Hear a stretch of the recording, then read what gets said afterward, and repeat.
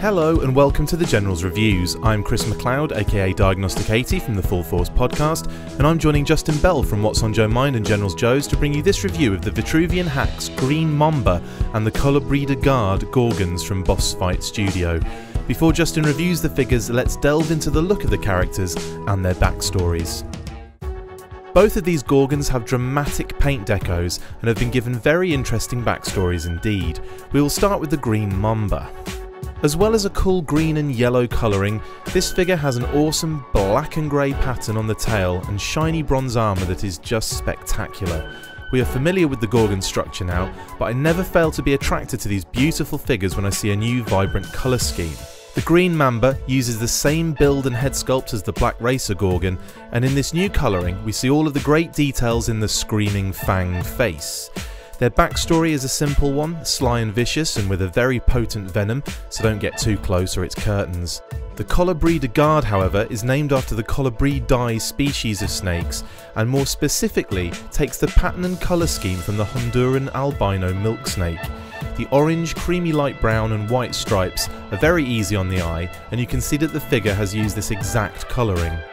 They are described as the smart and cunning generals and commanders of the Gorgon Horde, but what's really cool about the character is the fact that they are cannibalistic, just like the actual Honduran milk snake. This is a level of awesome you only tend to find at Boss Fight Studio. That's all I have to say on the matter. Now let's get down and dirty with Justin Bell.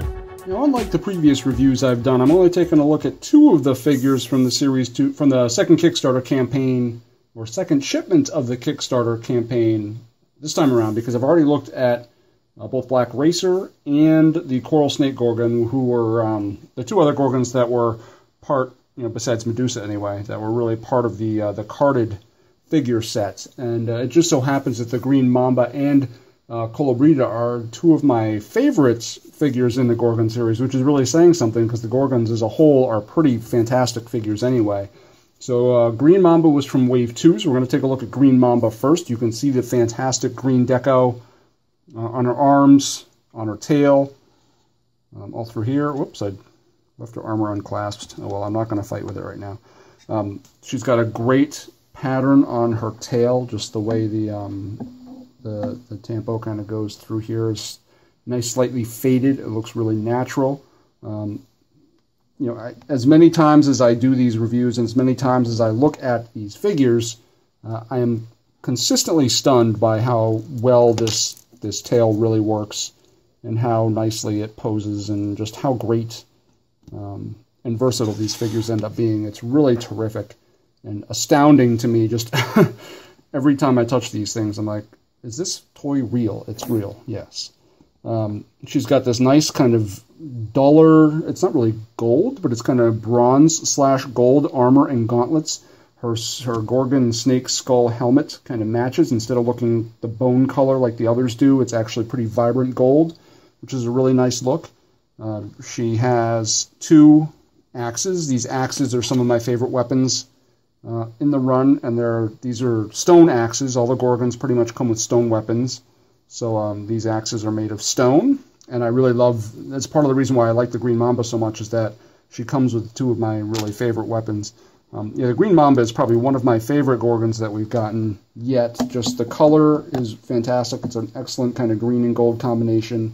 The deco on her tail is so nice. She's got those two battle axes. She's got the gold Gorgon skull helmet. She's got the Black Racer. I call it the Black Racer face because I got the Black Racer first. But Black Racer actually came out is technically a Wave 3 figure, whereas Green Mamba is a Wave 2 figure. So really, Green Mamba had this face first. Just I happened to get my hands on Black Racer first, so I call it the Black Racer face. So hopefully you kind of understand all of that. But she has a very distinct look. She's bright without being too bright. And but she makes a fantastic addition to my Gorgon Legions, and I actually, believe it or not, ended up with 3 of her. So her and the Black Racer are kind of my two, the backbones of my army, so to speak. And she stands up just as easily. But she also comes with one of those Gorgon shields that all of them seem to come with. But she's a great figure. I really love her yellow underbelly too. She looks a lot different than some of the other Gorgon sisters. She's really stands out among the crowd and is a very nice figure, and I'm very excited to have her as part of my Gorgon Horde. She's a good one. And another good one, actually, that came out technically with Wave 4.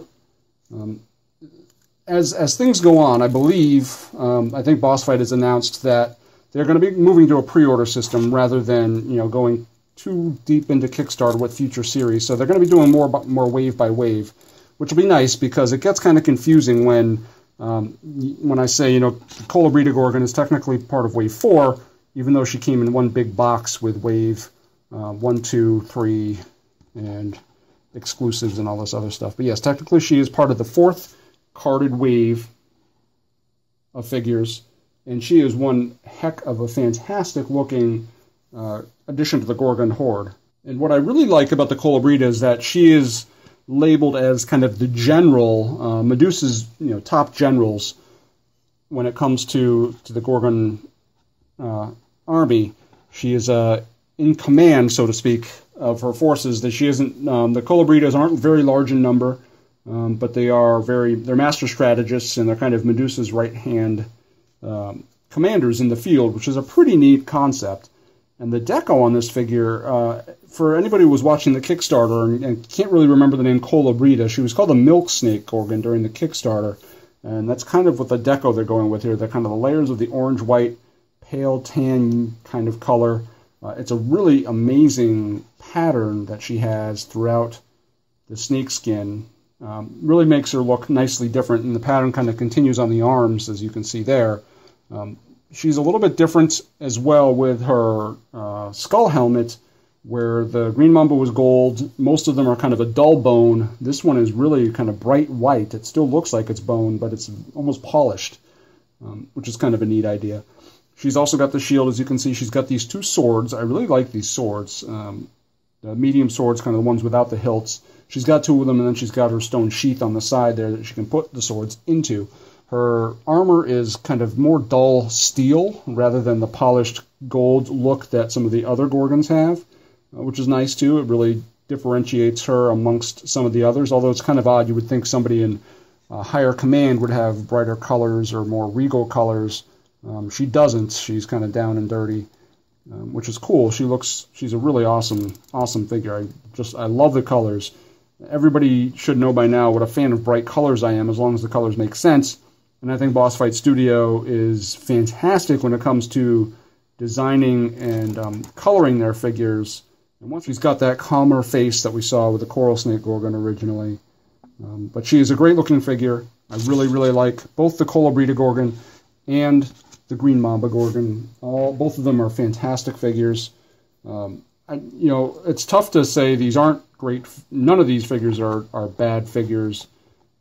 Especially the Gorgons with this awesome engineered tail that manages to be amazingly stable yet flexible. And you can see both of them stand up very well. And I'm really excited to add these vibrant colors to my Gorgon display, which is growing ever so much. Anybody who's been watching these videos knows that I bought a second Medusa to give my original Medusa a longer tail to make her stand out kind of among these others. And it's nice to see this, army kind of building around her, and it's going to keep building too, as Boss Fight Studio just announced that Boa Constrictor Gorgon is coming out in a 5th wave, which is pretty awesome. And so there you have it. There is the Colubrida, there is the Green Mamba, a couple of excellent new Gorgons for your Vitruvian Hacks Greek mythology display. I'm really ecstatic about these figures, and I'm really excited to finish these reviews so I can actually play with my toys. Yes, I still play with toys. Get over it. I'm 42 years old. I'll do what I want. So that's the story there. But anyway, thank you very much for watching. This is Justin from GeneralsJoes.com. Thanks to Chris from the Full Force Podcast for putting these together. If you liked what you saw, give the video a like. Subscribe to the channel. If you didn't like what you saw, leave me a comment. Let me know what you didn't like. But just subscribe. Follow me along. I'm trying to get bigger and better. And I don't know what I can improve unless you tell me what I can improve. So keep those comments coming and keep the feedback coming. I want to keep growing and making these better and better. So thank you very much. Thanks for watching, and I hope I will see you back here soon. thanks for watching this review by Justin Bell of GeneralsJoes.com and What's on Joe Mind, and from myself, Chris McLeod, aka Diagnostic 80 from the Full Force. If you've enjoyed the video, please subscribe to the channel and let us know what you think on any of our numerous social networking platforms. Goodbye, and see you next time for another Generals Review.